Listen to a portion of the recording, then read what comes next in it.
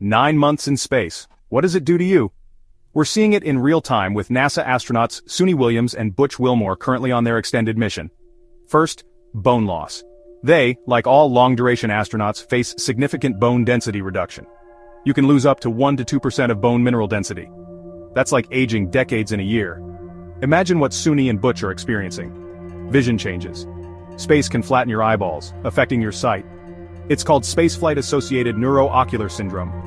How are Suni and Butch's eyes adapting to this prolonged microgravity? Their blood?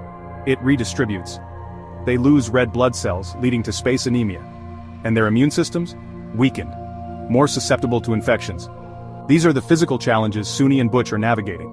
Balance? Forget about it. Their vestibular systems are being tested daily. Returning to Earth? Relearning to walk will be a real challenge for Suni and Butch.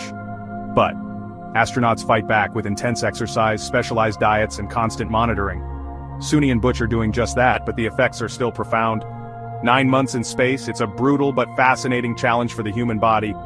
And Suni Williams and Butch Wilmore's mission provides vital data for future long-duration space travel.